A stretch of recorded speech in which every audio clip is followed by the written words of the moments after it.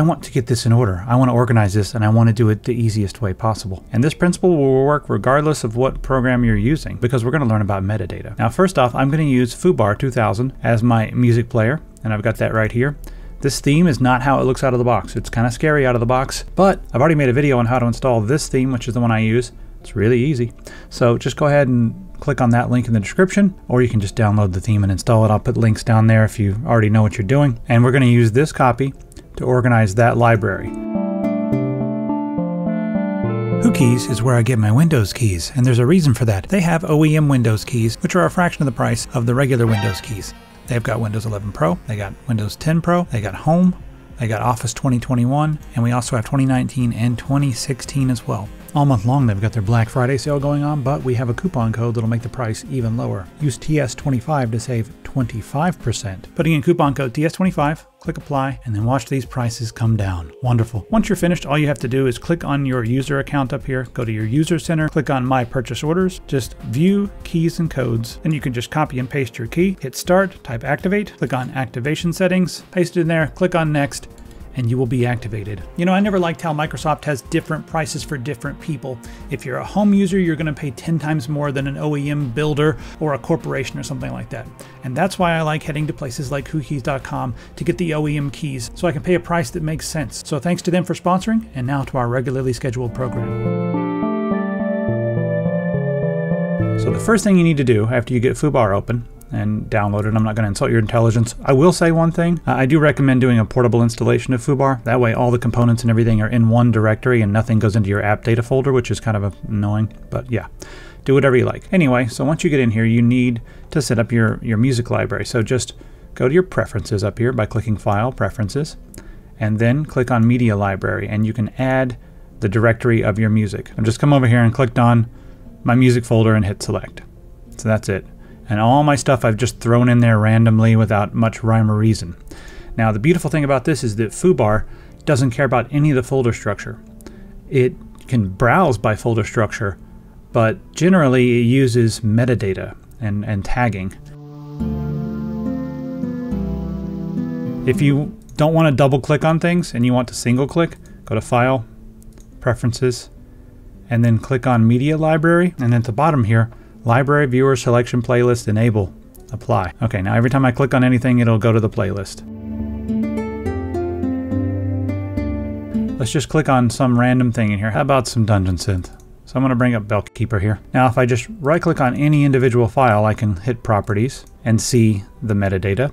Or if I want to do the whole album, I just right click and hit Properties. Or another thing you can do is Alt Enter. Just click it, Alt Enter, and that'll show you all the metadata. So I do like to fill in the composer when I know it, so I'd have to look up this one. But right now, the main thing is artist and album artist. You want to make sure that these two are filled out. Now, artist and album artist do not have to be the same thing, because sometimes you'll download a compilation, you know, like and that'll be your album artist will be sweating to the oldies or whatever, Richard Simmons. And then each artist for each different song will have a different value. So that's good, because then we can organize things by the album artist, even if it's a compilation. And then I always fill out my genre, because that's a great way to organize things. And then I like to fill out my date as well, because if you have a whole bunch of stuff from one single person, like we got this here, we have a bunch of different albums. Now we can arrange those by the date that they came out, 2022, 2019. So there we go. That's great.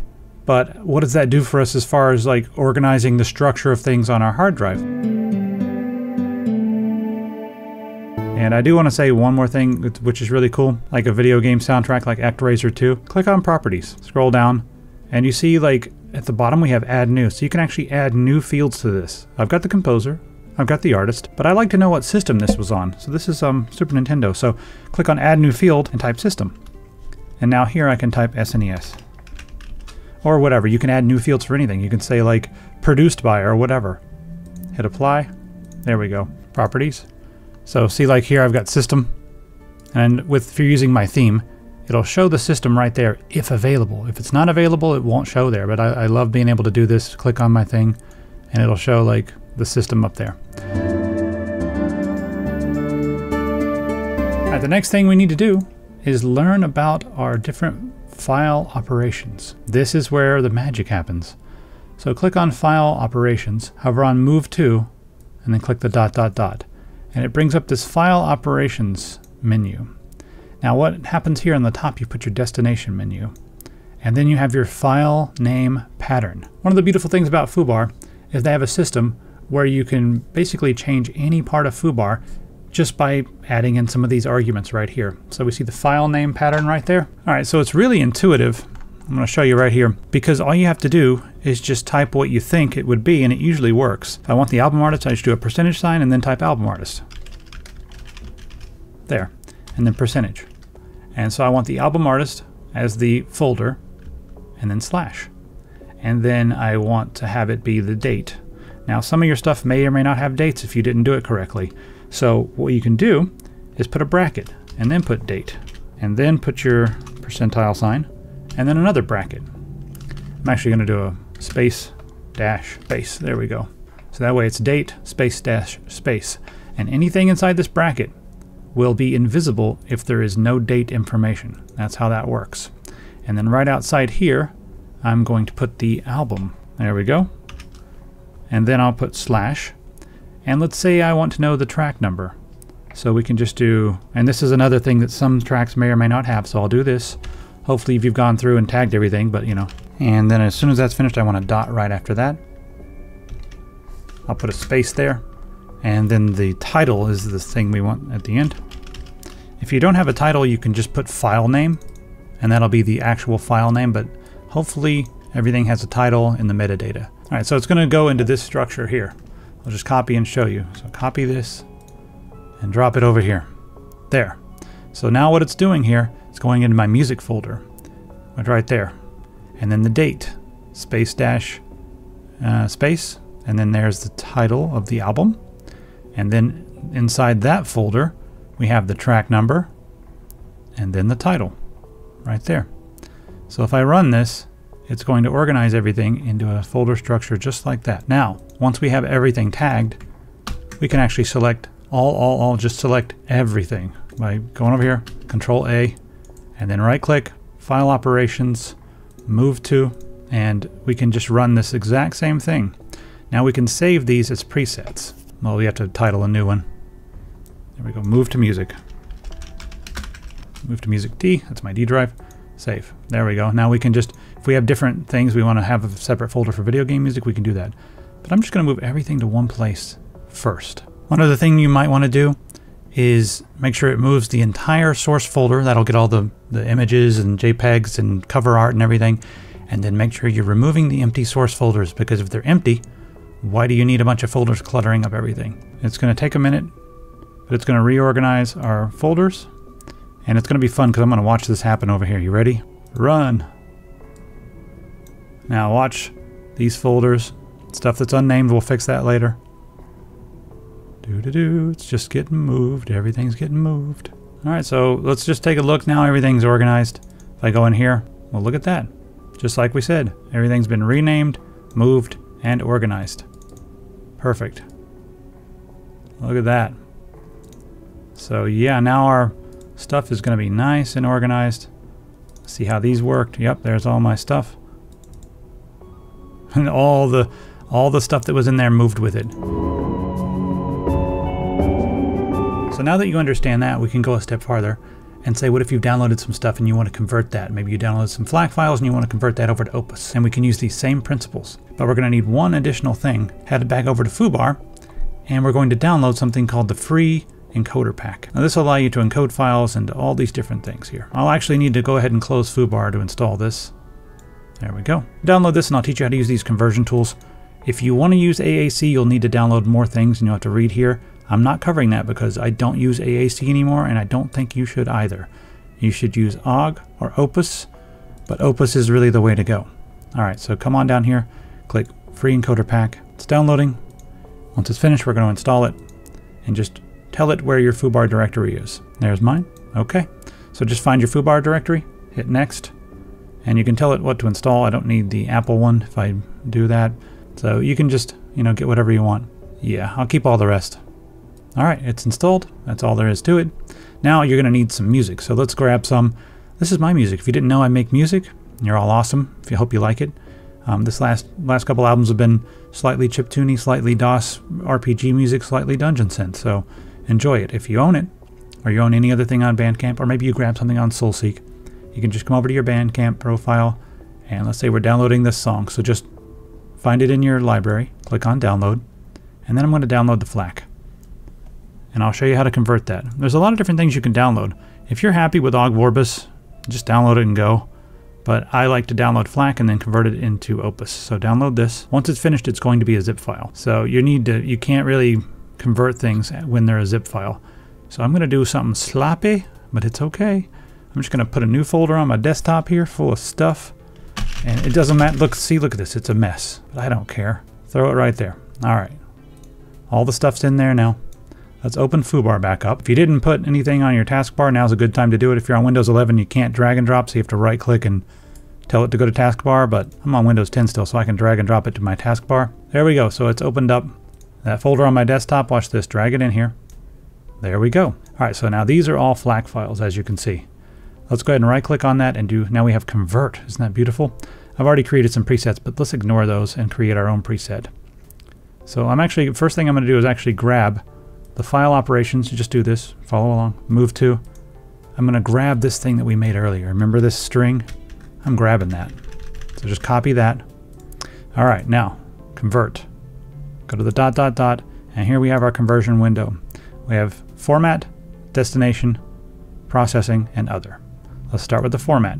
I'm going to use Opus, and then we want to edit that.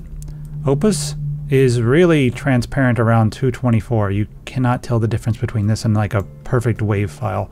I will put $1,000 down. No one's going to be able to sit around and listen to 50 songs, 25 Opus and 25 FLAC, and be able to tell which ones are the Opus. Not going to happen. For most people, around 160 kilobytes a second is perfect for Opus. So check your ears.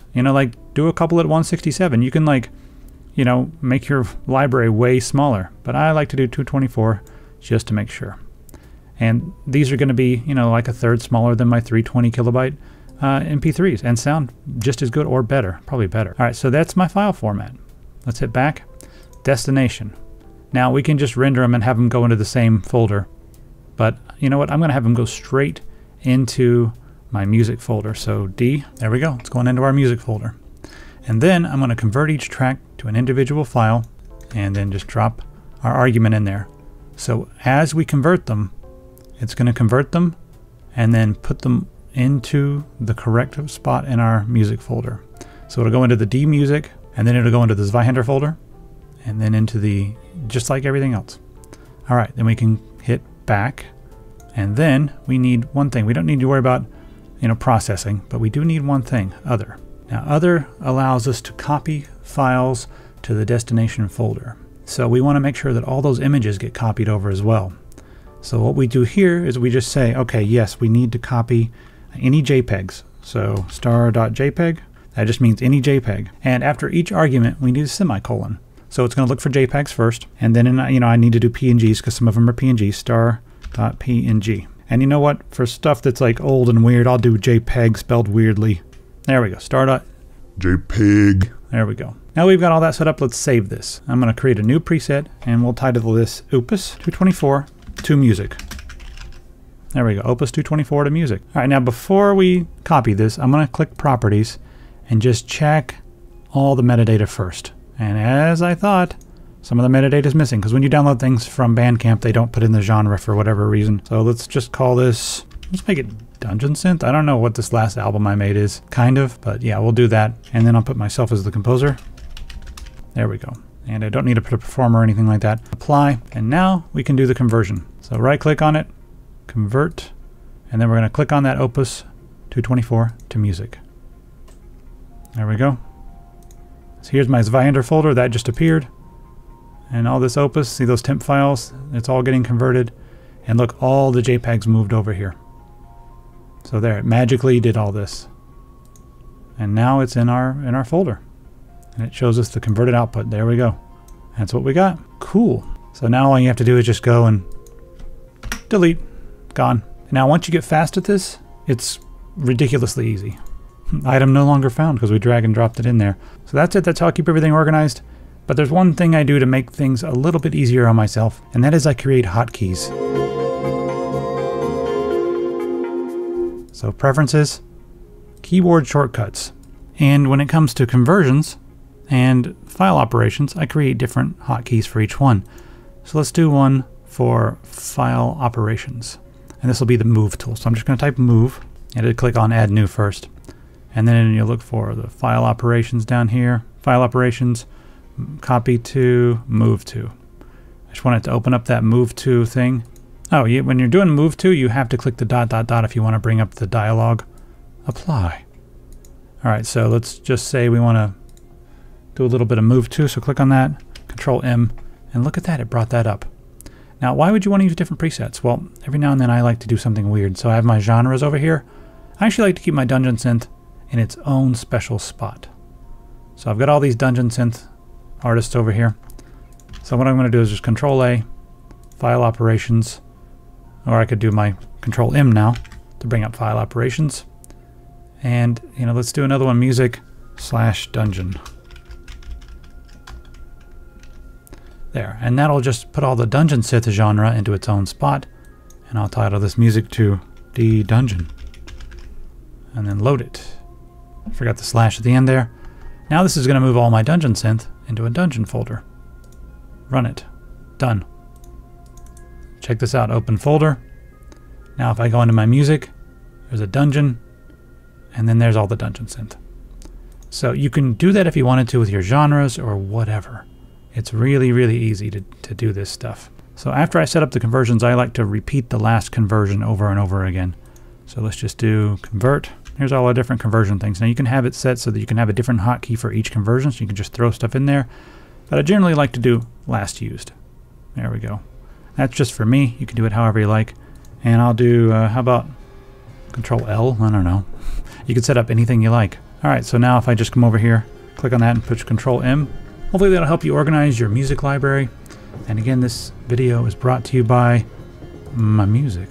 Because if you're here hanging out, hopefully you like music. So head over to Bandcamp. That's where my stuff is mostly right now. I might be putting it on itch.io later since Bandcamp was acquired, but even though it's been kind of rough for the people who work there, it's still the best thing for the artists as of now. Subject to change. But anyway, thanks everybody for checking out the music. Thanks everybody for sticking around and watching the video. And hopefully this helps you keep your music organized. And hopefully this will help you have your own music library on your computer. And the last thing I want to mention is if you don't want to use Foobar, you want to use something really easy, just get MusicBee. It's easy. And it has the same kind of stuff. You can change the metadata. The same principles apply. And it can even automatically organize your music library based upon some criteria. But that's something you'll have to do on your own. The program's probably easier to use than Foobar, but slightly less flexible and powerful. But it'll work on that as well.